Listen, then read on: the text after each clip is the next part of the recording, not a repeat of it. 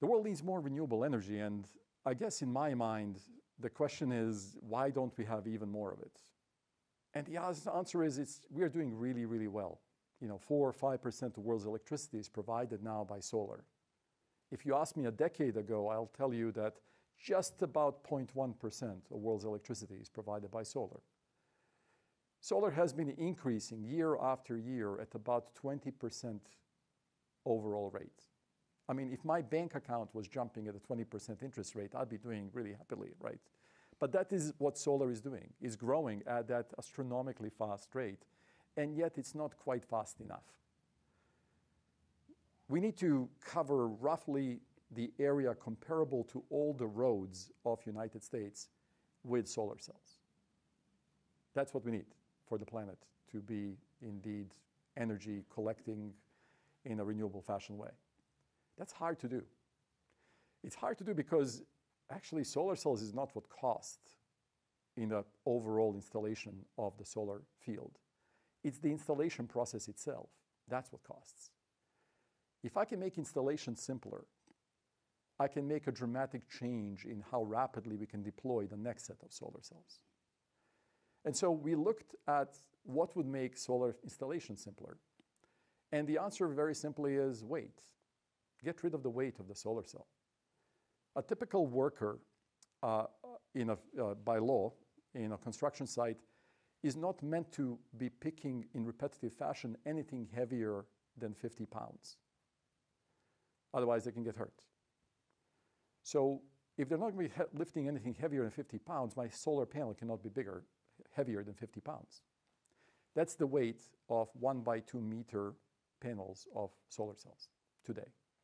And that's because they use 4 millimeter thick piece of glass and a chunk of silicon that's very thin, but very fragile. And they need a 4 millimeter thick piece of glass so that if the glass bends, well, the glass can't bend if it's that thick.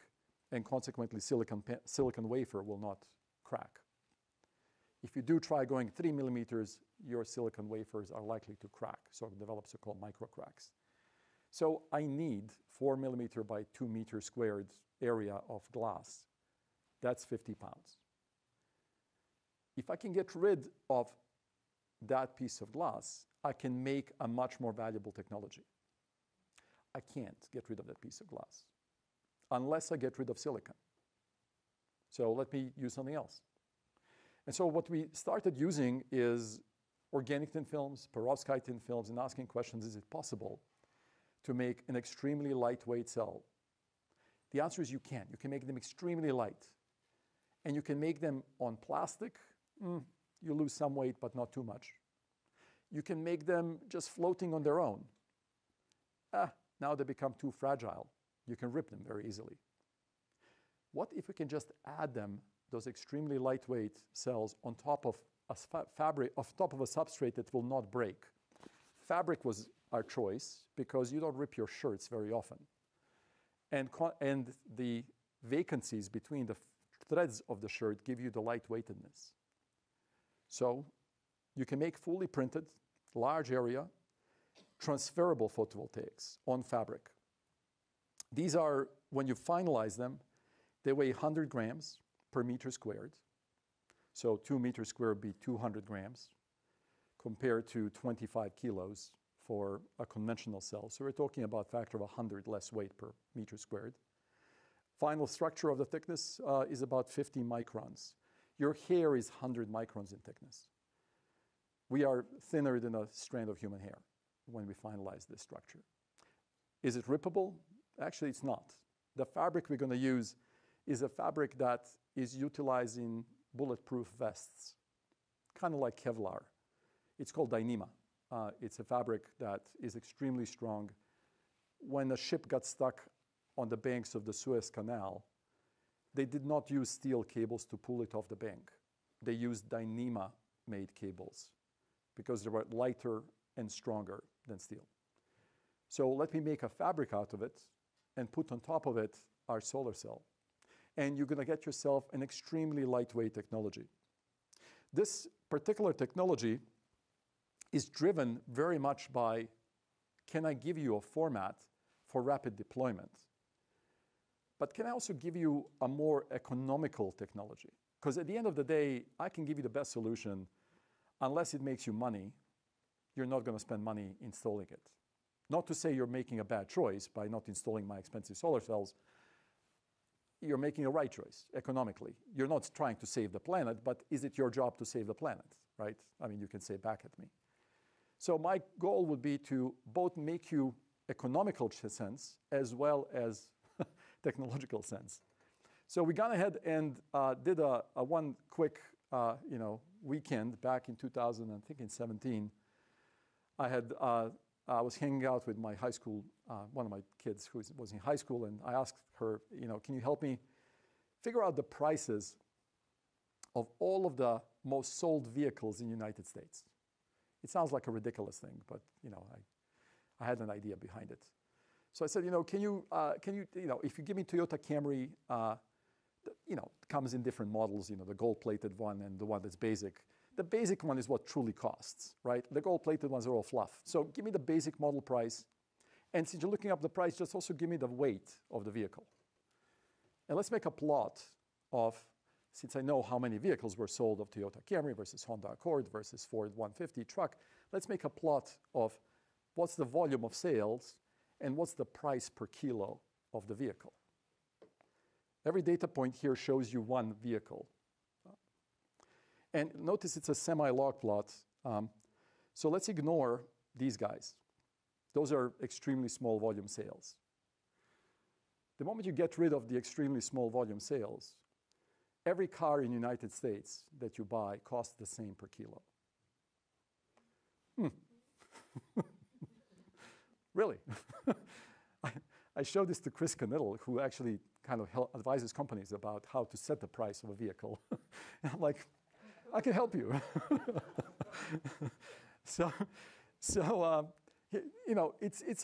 I was stunned by it. I mean, I was surprised by it. I'm like, does this hold off in other markets? And the answer is, I'm not an economist. What the heck do I know about economics? But I'm curious about these things, right? I'm looking around to find, is there an underlying reason why things cost the way they do? So I'm like, well, I don't have the data for the other items in the world as detailed as I have the data for the cars. But I can look, let's say, for the most sold models of washing machines on Amazon or refrigerators on Amazon. How do I know what's most sold? I don't. But I can look at like highly rated ones or ones that have like many comments. So a whole bunch of people must have bought them. So let me go ahead and show you very much non-statistically valid set of data, meaning I haven't done the same kind of, let's look at every vehicle sold. And this is what you find. 80% of the vehicle weight produced is in this chunk. On the left are the basic commodities, like foods, starting materials. Yeah, they're from like $1 to a few dollars, depending what starting material you buy. And over here on the right is the finalized items. Flat panel TVs, cars, AA batteries, bicycles, air conditioners, refrigerators. Notice that everything you buy in Walmart or Target is somewhere between $5 and $20 a kilo. I don't know why. I think it has to do with the number of synthetic steps you choose. Those of you who are chemists, we've done this study once ago. We've gone ahead and tried to figure out, if I'm trying to make the following chemical, how much should I charge for it? What's the cost of making the following chemical? And the answer is very simply, how many synthetic steps do you take? That actually was very powerful because I needed to know how much money can I spend on an active layer of a solar cell in order to meet the particular price point for solar electricity. And what that taught us is that if you go beyond 3 synthetic steps, your chemicals will cost way too much to make them economically viable in a solar cell. So give me a very simple synthetic process and I'll give you something that I can sell at a low cost to the consumers. It's kind of like saying, if I'm making a Jimmy Dean sausage, I needed to start with grain, and then I needed to feed it to a pig, and then I needed to, slaughter the pig and sell the pig. And every step not the best example. Every step of the way, I need to invest in the next synthesis of going, or start with a tree, cut it down. After you cut it down, make it into planks. After you make it into planks, lay it into a structure, make a wall, build a house, right? Every one of the things you've ever done takes synthetic steps to get there. Give me as few as possible, and you'll get myself a point. The thing that I can take out of this is the conventional silicon panels are about $5 a kilo today. If I can maintain my lightweight cells to also be $5 a kilo because of the processing steps I'm going through, and I'm giving you 100 times less weight per panel, I'm really reducing the cost of electricity by a factor of 100 if I'm at the same efficiency. I'm not at the same efficiency. My cells are half as efficient. I'm still reducing the cost of electricity 50-fold. That can make a difference. That can make a technology that truly can be transformational. That is the motivation for building the lightweight cells. And if you're extreme about, as I am now becoming, on looking at these numbers, I asked the very simple question of what would be the cost of MIT Nano per kilo. So it turns out that MIT Nano is about $14 a kilo. This is not the premium that you pay to the builders and such. This is, cost of materials to actually build it. There's a couple extra bucks for the premium of actually building it. Make it way less, it will cost less. That's one way to look at it. Why do cars stop at $14, $16 now per kilo? I don't know. But I'll tell you that the buying power of a typical worker in the US has not changed since 1980s. And as a result, there's only so much of your salary you can spend on a vehicle. And as a result, don't give me a gold-plated doorknobs as a standard, because that's an extra synthetic step that I can't afford. So minimize it. Cars in India cost about $5 a kilo.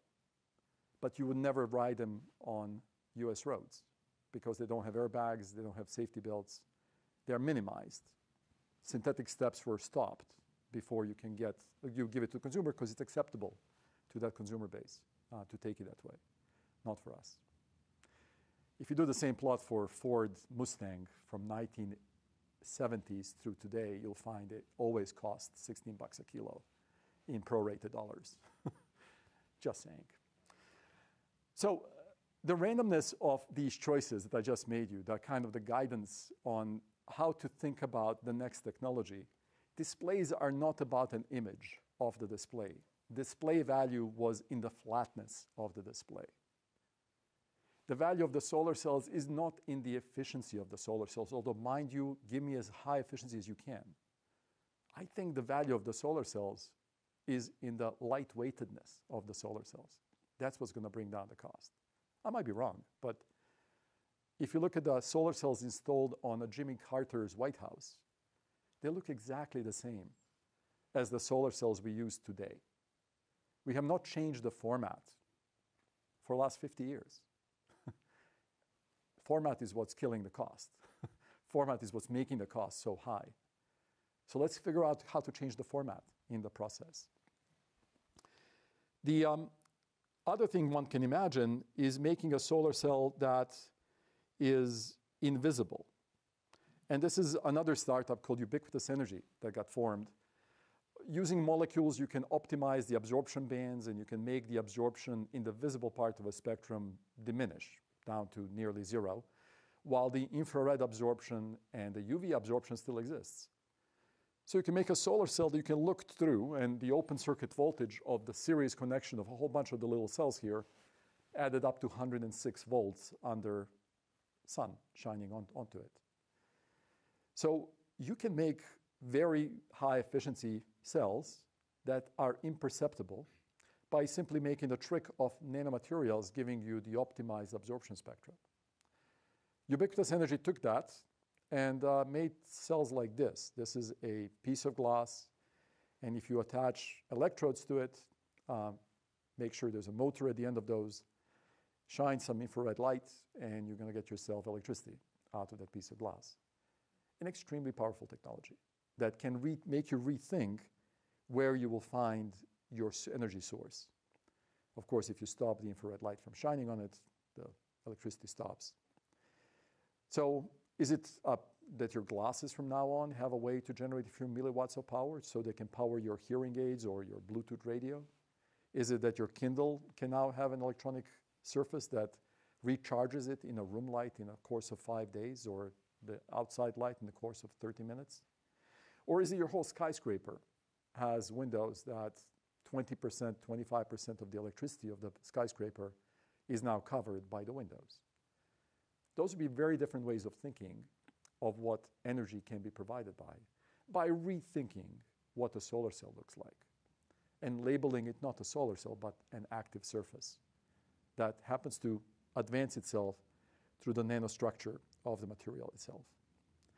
So the active surfaces, the work that Ubiquitous Energy has done to make these active surfaces, to make a truly transparent structure, they've done one quick analysis and estimated, well, what if in the 1980s, when the low E glass started being adopted, what if instead we adopted Ubiquitous Energy's electricity generating surface? How much gigatons of CO2 would we offset using these PVs? About 2 gigatons of CO2 would have been offset today if this is what we started doing back in the 1980s. That's a huge impact. That could be done by simply adding an extra layer on what already is a coated piece of glass. Installation doesn't cost you anything because you need a window. Making of it, minimal. You're not even using a piece of glass to make your cell. You're using someone else's glass. All you're adding is a micron of material in 3 or 4 layer stick. Very different way of thinking of what technology can be.